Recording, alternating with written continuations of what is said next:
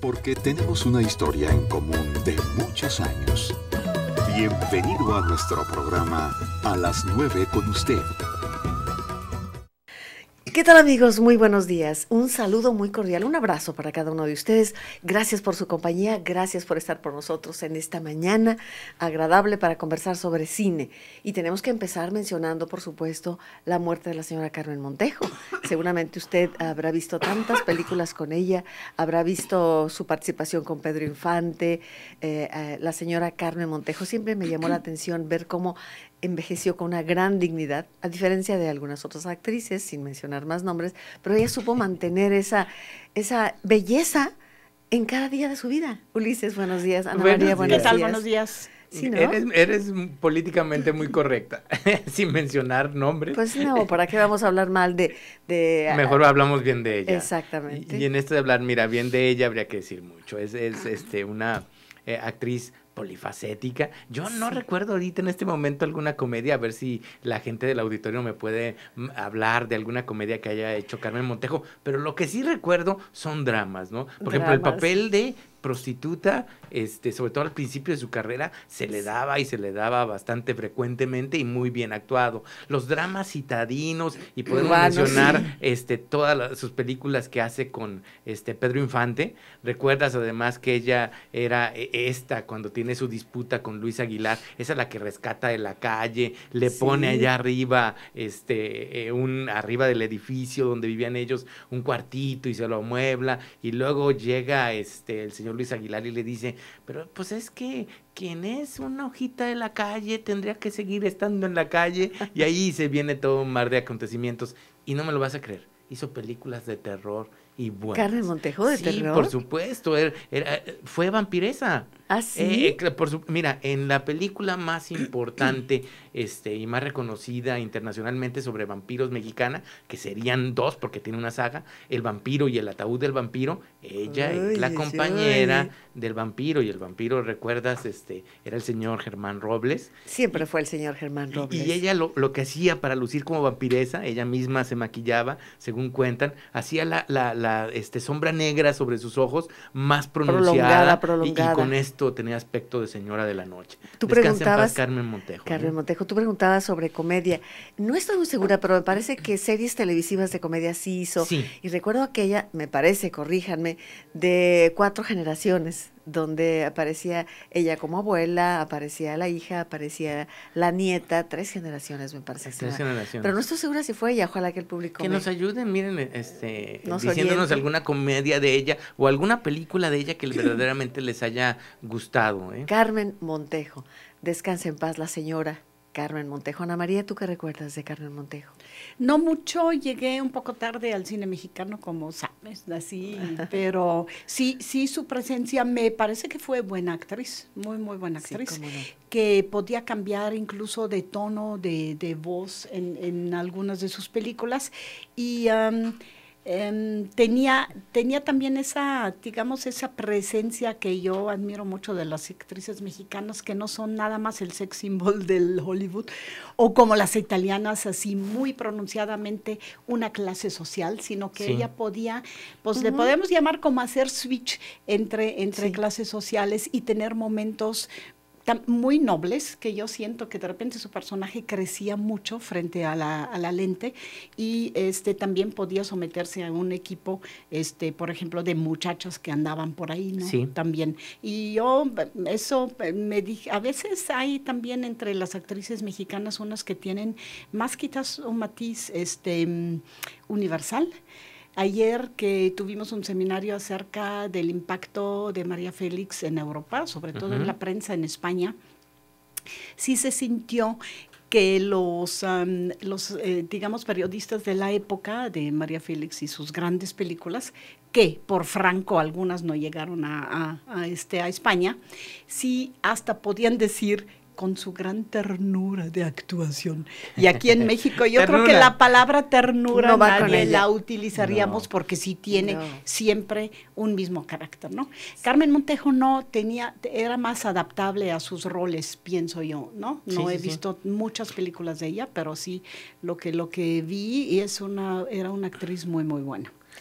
Sí, mira, así como hablamos de divas, tal vez con ella, Ofelia Guilmain, aunque no fuera mexicana, de alguna manera estaba vecindada con nosotros, y Marga López tal vez serían las tres grandes actrices del cine mexicano, y habría que decir de ella que además televisión y sobre todo teatro, Carmen Montejo Teatro. Recuerdo una obra de teatro donde salían las tres, que era hablar sobre la vida de la mujer, wow, Bueno, pues hoy vamos a dedicar también una buena parte de nuestro programa a recordar a Günter Grass, así como hicimos con Eduardo Galeano, pero ahora la manera en que la obra de Günter Grass se ve llevada al cine, especialmente El tambor de Jalata, que es una obra de arte en la literatura y en la cinematografía. Es difícil cuando uno conoce una obra de arte literaria, sabes que no alcanza el cine porque son dos expresiones diferentes, pero en este caso ciertamente la película El tambor de Jalata es una joya que marca un hito en la historia del cine, ¿no es así, Ana María?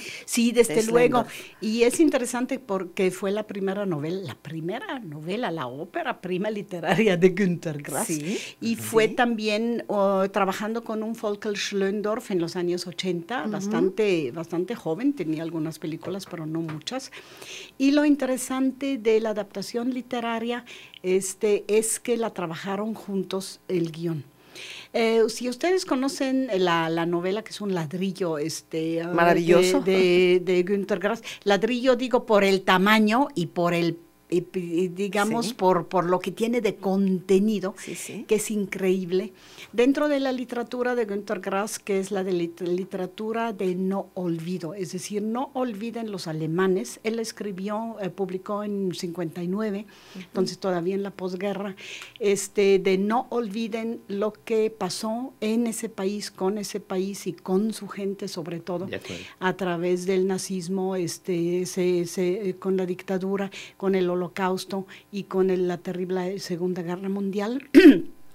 Y entonces la idea de Grass de escoger o seleccionar y construir un personaje que a los 3 años, como el Oscar Mazerat, que todos lo conocemos, parece que hemos vivido con él, yo por lo menos lo tengo muy presente, Oscar Mazerat viendo cómo son los adultos y cómo ese país funciona, y poco a poco se va hacia el nazismo y la dictadura, y la gente está de acuerdo, a la gente alrededor de él, como también a nivel sexual. Su mamá tiene un amante y un esposo, el amante polaco y el esposo alemán, y como su abuela dentro de todo eso es una figura materna muy fuerte como la patria, pero que no se halla tampoco en ese mundo de incertidumbre, decide no crecer.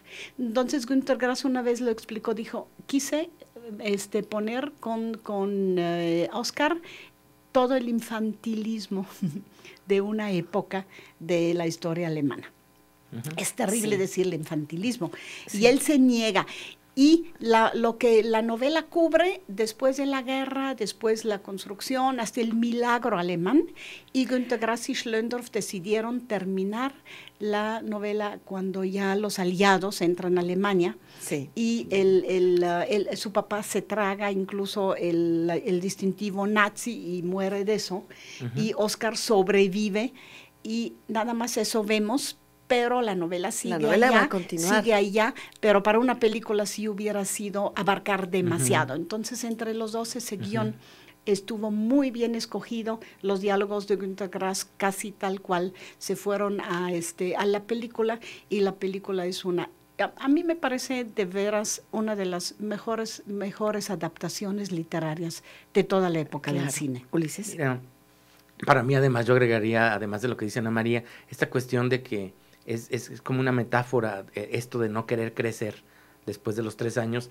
de Alemania, y no querer crecer en el sentido de muchas ideas, ¿no? Que no solamente llegan a través del nazismo, sino que ya estaban ahí, ya había un caldo de cultivo, esto de somos el mejor pueblo, la mejor raza, además hecha la película en un momento donde también estas ideas en otros países tenían, digamos, les era seductor esta cuestión de somos la policía del mundo, somos los que vamos a salvar a la raza humana. Todo este tipo de cuestiones y estas ideas de alguna manera son retratadas ahí, pero también otra más, es esta cuestión de la seducción, y la seducción en todos los sentidos, esta seducción a través de los colores y de los rituales que ejercen los nazis, pero también la seducción desde la mamá hasta las cuestiones estas de que, aunque tengo infantilismo, tengo esta cuestión y no quiero crecer, de fantasías, y la relación con el tambor de hojalata,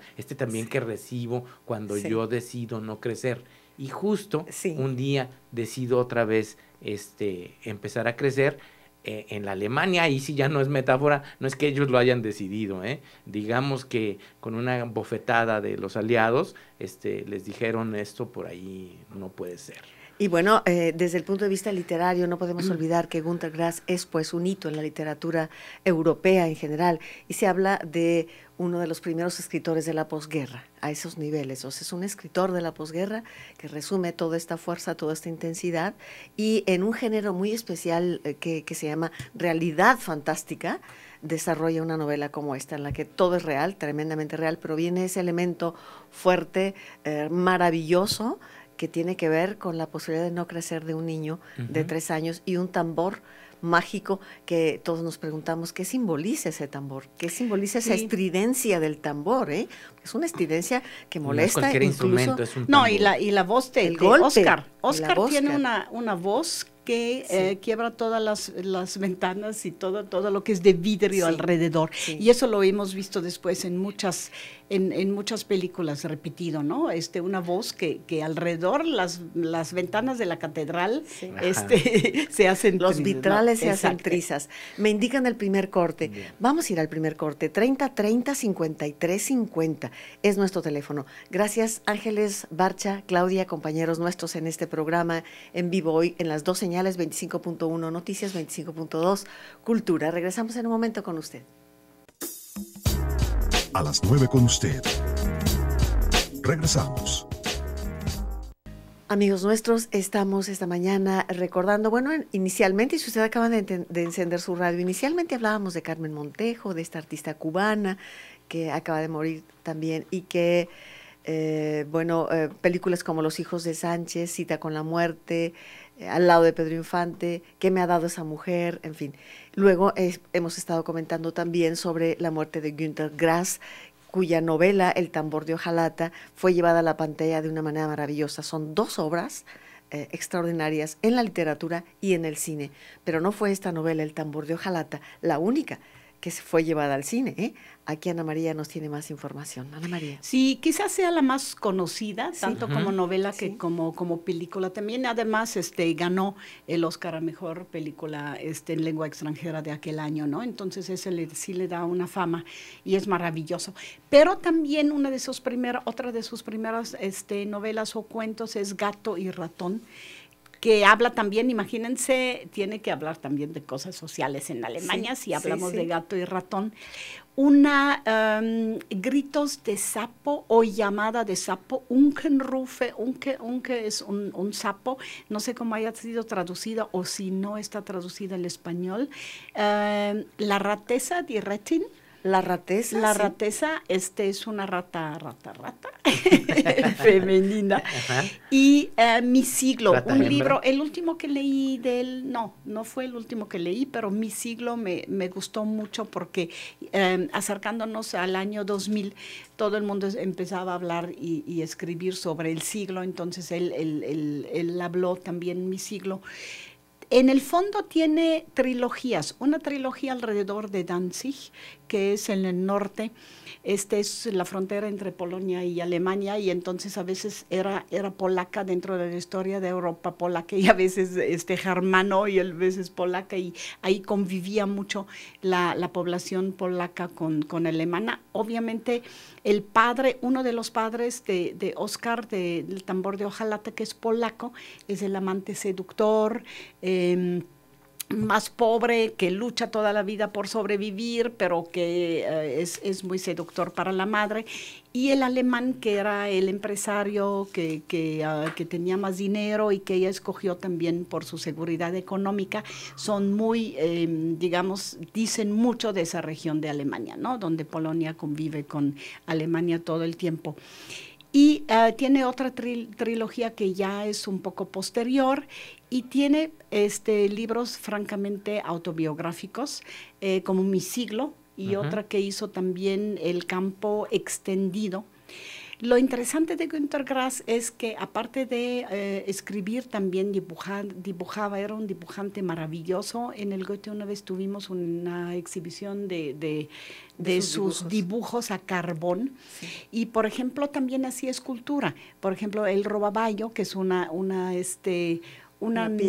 novela, también es una pieza, una escultura muy grande de un pez todo gordo, y tiene que ver también todo con Grass, siempre está referido a esa región del mundo y sus conflictos y sus gentes, pero al mismo tiempo también es profundamente universal. Hizo también obras de teatro, siempre también estuvo metido en la política de Alemania. Él perteneció al Partido Socialista muchos años, después se salió por un desencanto que tuvo, y terriblemente el escándalo alrededor de su figura nunca la entendí, cuando él en una novela dijo que él a los 17 años había pertenecido a una parte de la Waffen-SS, que era como la juventud de Hitler. Sí, pero oigan, para mí, digo, a los 17 años, y si tu país está en manos de un dictador y en la escuela quitan a tu maestro querido, pero ponen un nazi, y entonces tú por quién te dejas influenciar, incluso obligar a pertenecer a un grupo, por ejemplo. Todos tenían entonces todos tenemos. Hay un documental que tengo muchos años que tengo ganas de ver, es un documental, muchos años, se hizo en 2007, que es un documental, un diálogo de Günter Grass con Père Bourdieu, el gran papa de la comunicación. Ya se pueden imaginar, yo quiero conseguirlo. Oye, no sé si alguien lo tenga, el documental de Günter Grass, el diálogo de Günter Grass con Père Bourdieu. Ha de ser un buen documental. Y aquí tuvimos una experiencia muy fuerte en una FIL, cuando Saramago ganó el premio Nobel. Grass había ganado el premio Nobel también por su literatura.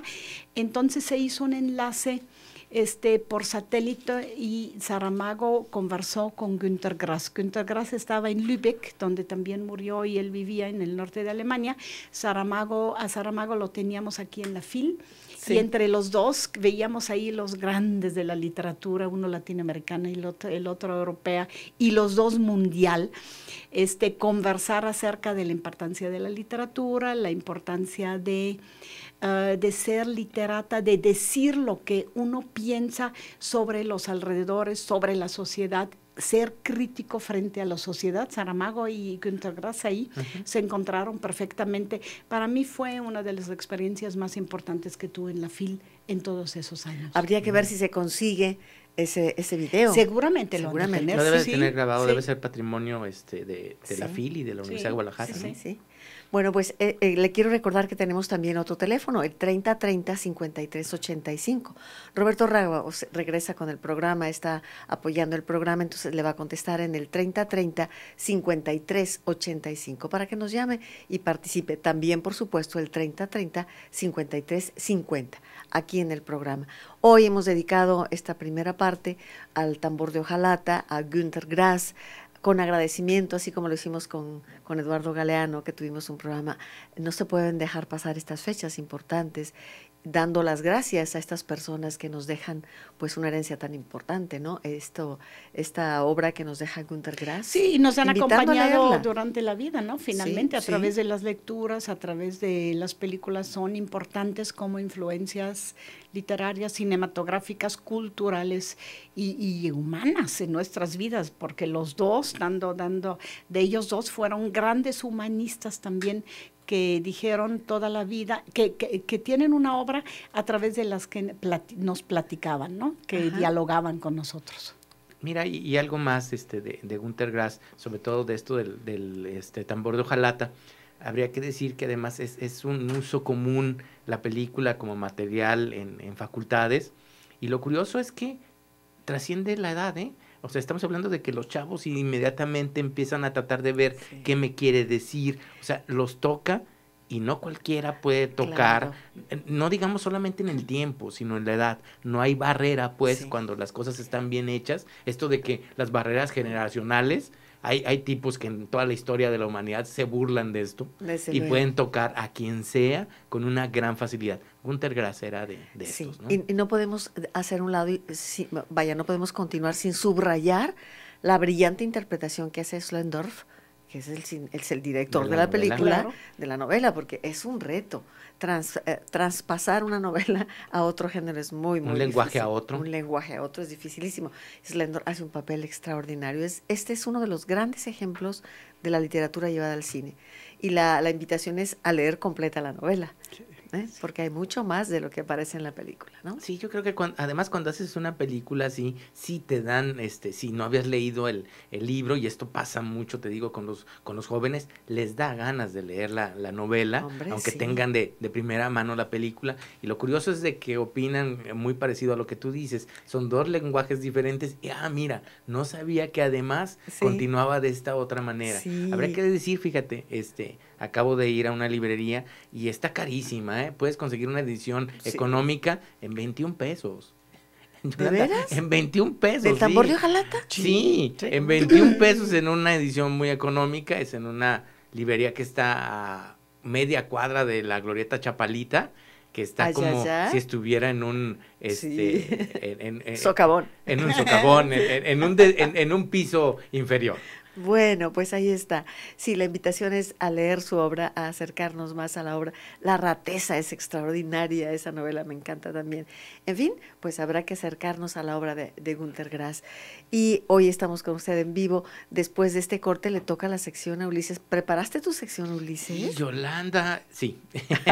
Le dimos 15 días Oye, de vacaciones para sí, que le dimos la 15 preparara días. bien. Como en No. los exámenes, nada más no me hagan preguntas, por favor, ¿eh? En el examen oral, pones de acuerdo a los compañeros o les dices, pregúntenme tal cosa para lucirme. Exacto. ¿Va? Pero Ana María, no le dimos 15 días porque yo le estuve dando lata todos los días a Ulises, ¿verdad? Sí, es Ul? cierto. Le sí mandaba es un WhatsApp. cierto. Ulises. Y además yo seguí trabajando, aquí Sí. había vacaciones, pero yo en realidad no, ¿eh? Así que viene muy, muy aplicado, nos va a presentar su sección Hablando en Serie. Sí, Hablando en después serie. del corte, creo. Sí, Después ¿verdad? del corte, porque nos queda todavía un minuto. Pero bueno, entonces los teléfonos voy a recordarlos: 3030-5350 y 3030-5385. ¿Tenemos la película del Mura, Ana María? ¿Lo Sí, tienes por ahí? hoy la película del ¿Cuál Mura, es? todavía estamos recordando los inicios del FIC, que fue la muestra de cine mexicano, y hoy se la dedicamos a uno de los que colaboraron con nosotros en la primera muestra, que fue Guillermo del Toro, un jovencito Guillermo del Toro. No, en la primera muestra tuvimos su cortometraje Doña Lupe, pero la película que tenemos en el Mura es la de Cronos, que es su primer me largometraje encanta. Ópera que prima, hizo ujú. Me aquí en encanta. México, donde virtió todo lo que a él en aquel entonces le preocupaba acerca del tiempo y el espacio y la sociedad, pero sobre Sí. todo el tiempo. Cronos tiene que ver con la medición del tiempo, tiene que ver con el tiempo que pasa, tiene que ver con la vida y la vida eterna. Claro. Entonces, pues el vampirismo en el sentido Ahí de está. no del vampirismo de alguien que viene de fuera y acecha la sociedad, sino que tenemos adentro de la sociedad. ¿Y dónde? La tenemos adentro de una virgen, de una estatua de una virgen. Entonces, Y bueno, luego- ahí está Guillermo con Cronos hoy a las 6 en Hoy el a las Mura. 6 en el Mura. 8 años para hacer el guión. Le tenía que guión. poner Cronos. O sea, no había otra forma. El No había de obsesivo de otra. Guillermo, 8 años. Y si no le pegan en las manos y lo ponen a hacerla, En le efecto, sigue. ¿eh? en efecto. Corte y regresamos. A las 9 con usted. Regresamos. Tenemos. Ah, ok. Sí. Sí, bueno, ahí está, con la sección de Ulises Samayoa. A Se ver, quedó Ulises. Yolanda sorprendida con esta serie de televisión. Yo sé que le gustaba. Mira, A ver. estamos hablando de Los Años Maravillosos, una serie que empezó a pasar en pantalla en televisión en el 88, terminó en el 93, 6 temporadas, 115 capítulos. vimos la introducción del programa, la presentación, ahí pusieron a los personajes y a los actores, además con la canción de los Beatles, con una pequeña ayuda de mis amigos, pero interpretada por el señor Joe Cocker, que tal vez sea la mejor interpretación de esa canción, tal vez, no me voy a meter en problemas. Cántanosla, ¿cómo va? No tengo la voz del señor Joe Cocker, pero fabulosa, pero en fin, esta serie de televisión, además de que rompió todos los récords, fue, digamos, la punta de lanza. ¿Recuerdas este monopolio de las televisiones en nuestro país? Había que oponerle algo al Chavo del Ocho. Esta fue la serie de televisión que la otra televisora le puso. No me lo vas a creer, le ganó en rating. Muy pocas veces se le ha ganado en rating al Chavo del Ocho. Una fue esta, tanto que el Chavo del Ocho cambió de horario y se quitaron de problemas. Y en esto de se quitaron de problemas... Compartieron el rating. Sí, así veías un canal y luego pasabas al otro. Es una serie de televisión que nos habla, está narrada en una voz en off, es Kevin, el Kevo, Kevin Arnold, del que nos está hablando en los 60s. Él nació en el 56, su personaje, y ya cuando tiene por ahí de 6 años, nos está hablando pues de estas cuestiones. Por cierto, estamos viendo a los personajes algún tiempo después, como el padre Cronos los trató. Eso lo estamos viendo en pantalla. Habría que decir que habla de cuestiones muy desde la familia en los Estados Unidos. Empieza cuando todavía la serie de televisión estaba en Vietnam. En el primer capítulo, en el piloto, a la muchacha de la que todos nos enamoramos, no nomás Kevin, que era Winnie Cooper. ¿Quién no? Que por cierto, dato, Yolanda, ella aparece, es una aparición especial en The Big Bang Theory. ¿Ah, sí? Sí, una vez que el señor Rajesh Kutrapali convence a Sheldon Cooper que lo ayude a ligar a unas muchachas, una de ellas, la que se queda con Rajesh, es Winnie Cooper muchos años después, mira. Guapísima todavía. Pero bueno, regresando, pues es esta cuestión de cómo piensan los niños y luego los adolescentes en relación a la familia, esta relación con los papás, y desde el pensamiento, pues digamos, no es totalmente políticamente correcto, y entonces tenía ese ligue, ese acercamiento con el auditorio de oír y oírnos lo que pensamos. Tocaba cuestiones de carácter social como la guerra, o cuestiones como el desempleo, estas cuestiones de los valores, lo que se puede y lo que no se puede.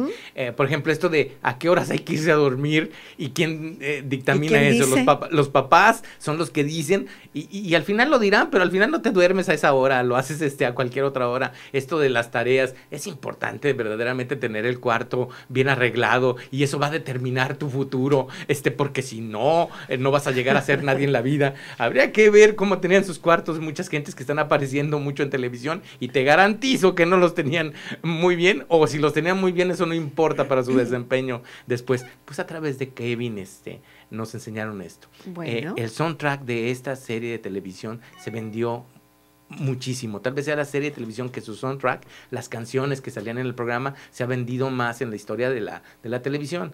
Ganó un premio Globo de Oro, y a los 6 capítulos solamente ganó un Emmy. Tiene 22 premios, es de las series muy premiadas. Pero un último dato, que además les voy a hacer un regalo el día de hoy a la gente que está viendo el programa, y es el siguiente: su último capítulo fue un viernes. ¿Y esto qué?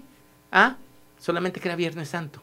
Mucha gente se había ido de vacaciones, como acaba de pasar, y no vieron el último programa. Y lo curioso es que la televisora que lo pasaba ha pasado siempre los otros capítulos, pero se han reservado pasar el capítulo final, porque es como, pues ahora sí, ya se acabó, se acabó el final. Sí. En este último capítulo, pasan y se concluyen todas las historias. Sí, ves a Winnie Cooper, sí, pero no se casa con ella, se casa con otra persona y tiene un hijo. Y las últimas voces son las de su hijo pequeño y el grande contestándole que ya va a jugar con él. Entonces, mira, estamos viendo en pantalla el último capítulo, y esta cuestión como él a través de su voz resumían las cosas que pasaban. ¿Te parece si lo oímos un poquito? Si usted se fue aquel Viernes Santo y no vio el último capítulo, A ver. ahí lo tiene en pantalla, Ahí acabó. Bueno, mira, te voy a leer lo último que dice.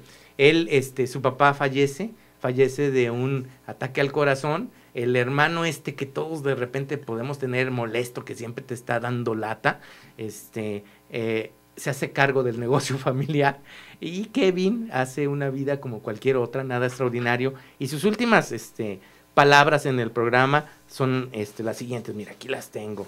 Dice, como dije, las cosas nunca son como las planeas. Crecer sucede en un latido. Un día estás en pañales y al día siguiente te vas. Pero los recuerdos de la niñez permanecen contigo todo el camino. Recuerda un lugar, un suburbio, una casa, como muchas casas, un patio como muchos otros patios y una calle como muchas otras calles. Pero lo curioso es que después de todos estos años, aún lo recuerdo maravillado.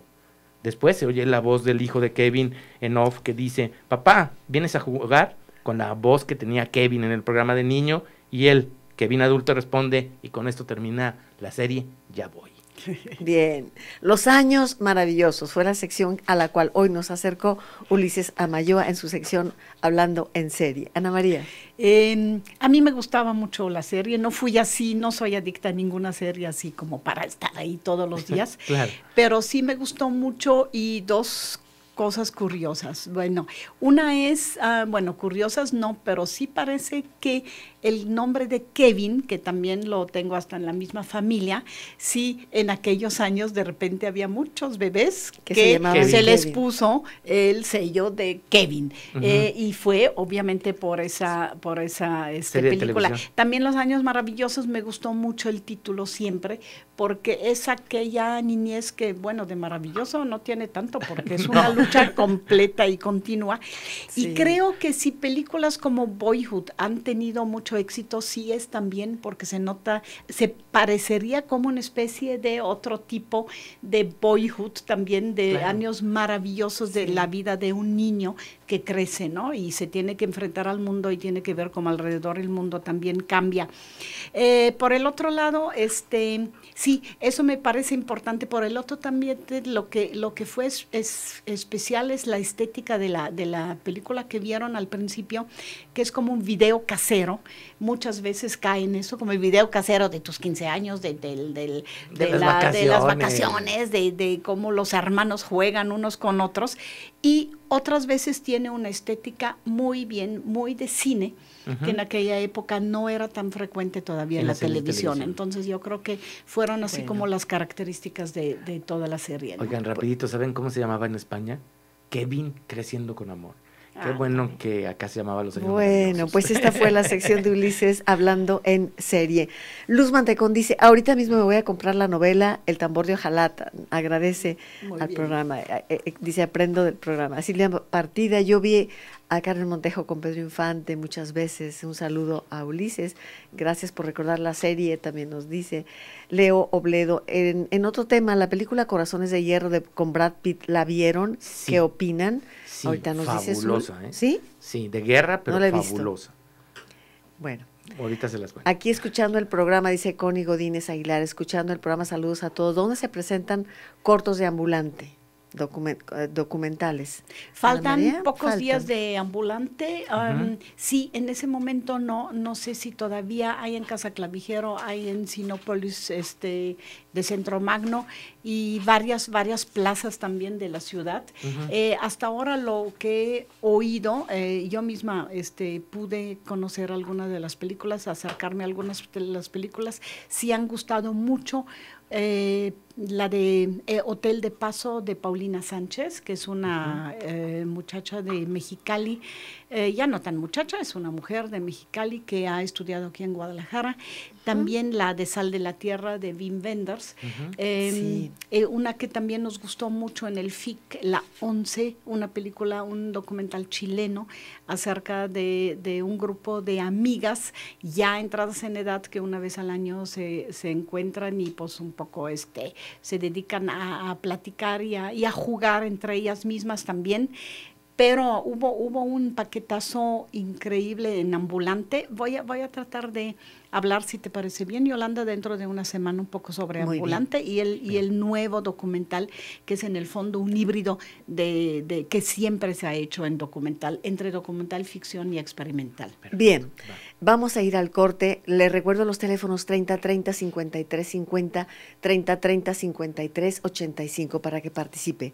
Vamos a hablar de los Arieles, los nominados a los Arieles. Roberto Rábago ha preparado una nota para informarle a usted, seguramente también ya ha escuchado.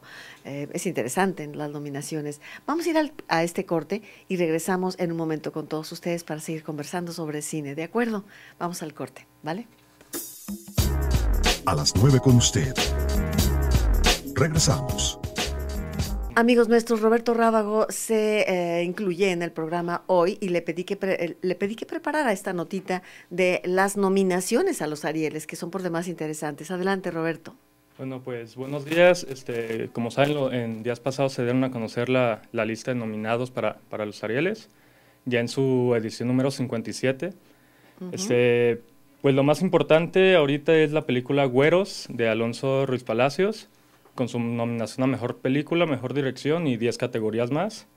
En Mejor Película y Mejor Dirección está acompañado por la película Carmín Tropical, de Rigoberto Pérez Cano, Las Oscuras Primaveras y La Dictadura Perfecta.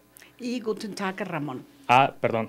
Guten Tag, Ramón. Nada más También. Porque aquí también Ajá. lo tengo. Sí, ¿no? sí, También. sí. Okay. También cabe mencionar que van a dar un homenaje a José Emilio Pacheco, García Márquez y Vicente Leñero en esta edición. Sí. También hay que está por conmemorarse un año de la muerte de García Márquez, ¿no? Bien. Sí. Uh-huh. También hay una mención como especial de un director tapatío, que es Samuel Kishi, que está nominado en 3 categorías por su película Somos Maripepa, que está nominado a Mejor Revelación Masculino, Revelación Femenino y Música Original. Muy bien. Lo que nos da mucho gusto tener ahí un colega aquí de Guadalajara, obviamente. Y de las películas nominadas, el Güeros, a mí me parece que tiene que estar ahí, obviamente. La Dictadura Perfecta seguramente también. Guten Tag, Ramón, dudo un poco porque sí es una película dulce, tierna. Incluso aquí vemos una escena de la película, pero a mí me parece que la biculturalidad o el choque cultural sí tendría que contener otras cosas, ¿no? Dificultades de comunicación, que aquí hay una sola escena que de veras a mí me gusta mucho en esa película, cuando ese jovencito Ramón llega a Alemania a buscar a alguien que no conoce el frío, no conoce la nieve, y es muy bien atendido y muy bien recibido, totalmente adaptado también por esa señora que aquí lo encuentra y que como que lo adopta. Pues bueno, la realidad dista un poquitito de lo que se ve aquí, pero es una película con muy buenas intenciones que yo pienso que le falta, ¿no? Bueno.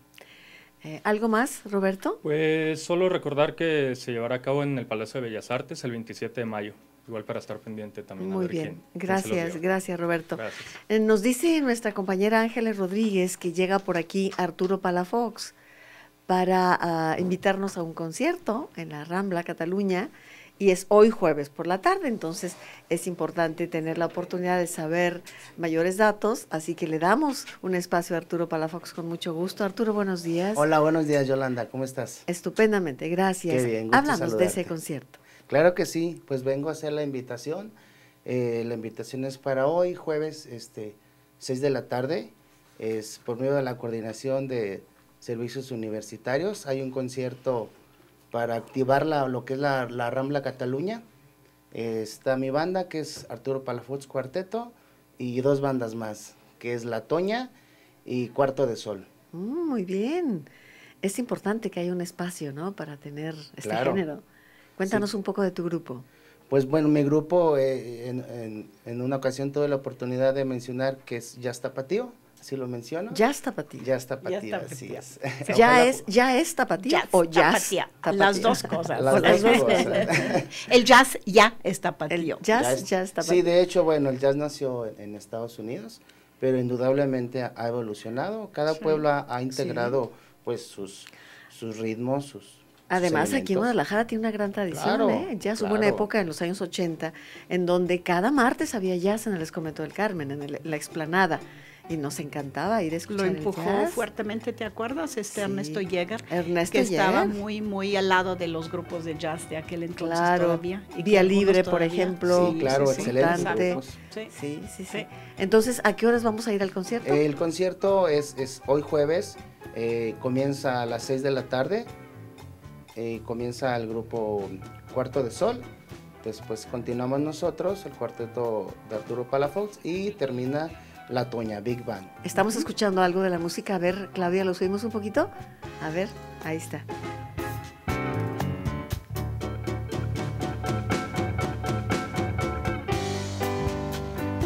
Sí. Muy bien, entonces invitándonos a Arturo Palafox esta tarde a visitar la Rambla Cataluña. ¿Quieres recordarle al público dónde está, por favor, para Sí, que claro te que sí, ubiquen con mucho perfectamente? gusto. Rambla Cataluña está en el Paseo Escorza, Ujú. a un costado del Museo Musa, del Museo de las Artes. Y Entre lo que era la sala del estudiante. así es. Que a ver cuándo se Al recupera. lado ¿no, de Ulises? la Sí, claro. sala del estudiante. A ver cuándo de se la recupera. Esa ruina. es una sala que Es tenemos eso. que recuperar, caramba, Sí, está perdido. Así es. Y bueno, no hay pierde, es espaldas del templo expiatorio. Así, ahí está. Entonces, concierto Rambla Cataluña, hoy jueves a las 6 de la tarde. Invita a Arturo Palafox y su banda y otras bandas que se van a presentar. Desde las 6 hasta las... A las 8 de la noche. Uy, yo pensé que ibas a decir hasta las 3 de la mañana. Ojalá, me hubiera encantado, pero no Bueno, tenemos de el 6 a espacio. 8 para empezar. Muy bien, muchas gracias, Arturo. Gracias a ti, Yolanda. Estupendo, Gracias por el estupendo. espacio. Buen día. Muy buenos días. Amigos nuestros, pues vamos a más invitaciones, Ana María, Sí, por favor. sí, los invitamos a todos a la presentación de un libro de María Fernanda Matos, nuestra amiga hace muchos años en Sí, Bellas hombre. Artes. Ay, Yolanda, ¿te acuerdas? ¿Cómo no? Por Canal 6, tú y yo, bueno, tú y Fernanda estaban Sí. ahí de planta con su El programa con La su Hora de sección Bellas Artes. cultural, La Hora de Bellas Artes. Y Fíjate.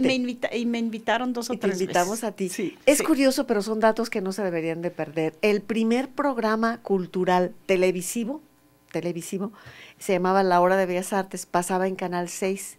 Y María Fernanda y tu servidora estuvimos en ese programa, conduciendo ese programa. Los Pininos, pues ya te podrás imaginar. Claro. ¿Estamos hablando de qué año? Los años, 70. en los finales de los 70. 70. bien. Y Sí. luego María Fernanda ¿Se fue? Sí, bueno, no, primero aquí fue directora del ex convento del Carmen y luego Sí. del Cultural Cabañas. Se fue como diplomática al extranjero, regresó al DF y entonces, bueno, ahí también fue directora de Bellas Artes y de San Carlos, Sí, al último, ¿no? sí, También fue su último puesto ahí como en museos. Obviamente también la conocemos como artista plástico de pintura. Yo hice con ella grabado de Sí, me madera. acuerdo, me acuerdo. Tuvimos Yo tengo un algunas grabado tuyo. exposiciones, sí. Y ella después estudió en el DF, en Casalam, una maestría sobre arte. Y publicó como trabajo de maestría, ya como libro, un trabajo sobre un análisis de la obra de Marta Pacheco. Marta Pacheco, una pintora aquí en Guadalajara muy, muy importante, ligada a nuestro medio, pero también ligada a esa pintura que revela los partes negros del ser humano, la muerte, la locura, y así se llama el libro de María Fernanda, se llama Locura y Muerte, el horror y lo sublime en la pintura de Marta Pacheco. Me tocó leer el manuscrito antes de que se publicara. Me gustó muchísimo como María Fernanda lo liga a lo que había también en la pintura, por ejemplo, del Renacimiento, de cadáveres, de muertos, La de lección de sangre, anatomía, por la ejemplo. lección de anatomía. Con todo eso hace como los, podemos decir, los ligos semióticos, las ligas semióticas y la interpretación, de una pintura tapatía que está en esa tradición, pero que también toma rasgos de denuncia de la violencia en nuestro país, ¿no? Va a ser el próximo sábado, por favor, acompáñanos en el Mura, que es un espacio que ofreció Patricia Ursúa para hacer esa presentación a las 7 de la noche. El Mura, ustedes lo conocen ahí por la glorieta de los Niños Héroes. Ahí va a estar María Fernanda, va a estar Abelino Sordo, va a estar Carmen Villoro y la misma Marta Pacheco van a estar en la mesa para platicar sobre el libro y sobre la pintura. Va a ser, yo pienso, aquí para Guadalajara de veras un evento sumamente importante de encuentro de la pintura con una pintora, el análisis y luego el libro de María Fernanda Matos, que pues finalmente pues se quedó en Guadalajara, aunque se fue a otras partes del mundo. Pues ahí está la invitación, qué interesante sin duda.